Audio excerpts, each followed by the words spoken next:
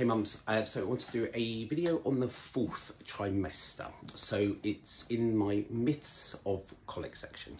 Now, I do believe in the 4th trimester. I like the name. It's the time when your baby's new to the world and they need a lot of attention from you.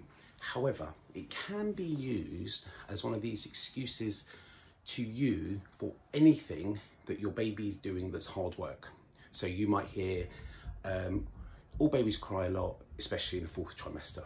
All babies want to be cuddled all the time because it's the 4th trimester. So if you have looked at all of the stuff on calmingcolic.com and my videos on here, you'll see how I break these things down into smaller sort of bite-sized bits of info that can help you with your baby. So remember, we look at the delivery, we look at tummy, and then we can look at stress. These things that can cause your baby to cry.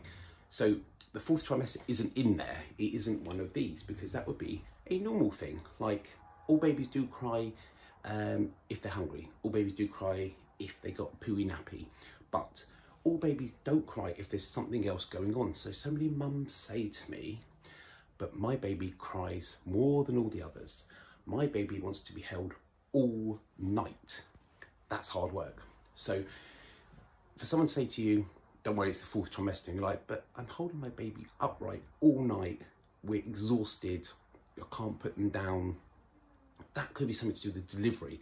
Okay, so things that aren't the 4th trimester, a traumatic delivery that's making your baby, you know, a stiff little meerkat baby, or a planned C-section where they're a froggy baby, and they're that espresso baby birth type where they're buzzy, those things. Or did your baby get antibiotics? Did they get a load of antibiotics and they're pooing 10 times a day and they're windy and they're in pain with that? That's not 4th trimester.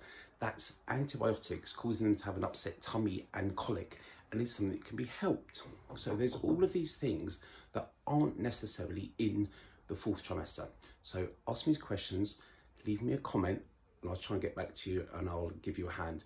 But it's not always the 4th trimester.